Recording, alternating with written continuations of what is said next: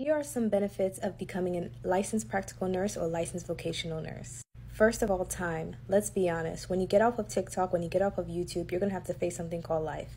And life is not always perfect. Some of us don't have the time to spend 2 years getting a prerequisite just to get into an RN program. So LPN may be a better route for you. If you're willing to work hard for just about 1 year, in 1 year's time, you could become a licensed practical nurse or licensed vocational nurse, wherever state you live in, and you have the ability to change your life. And what I mean by changing your life is you have the ability to make certain financial strides that you can either use to support your family or use the money you make as an LPN to open up your own business, or you can use the money to get into a boot camp and go into tech, like a software developer or a web developer.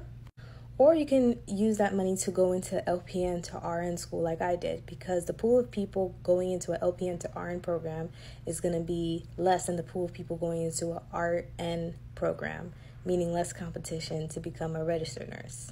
Another thing that's really good about being an LPN is a trade school.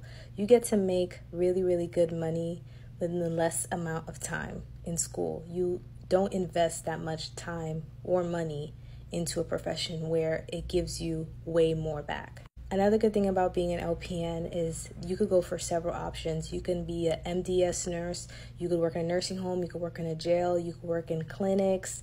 The sky is really the limit. So if you're ready to jumpstart your career as an LPN, you want to know more information and be better prepared, check out my book on Amazon, What I Wish I Would Have Known as an LPN. All right, see you there.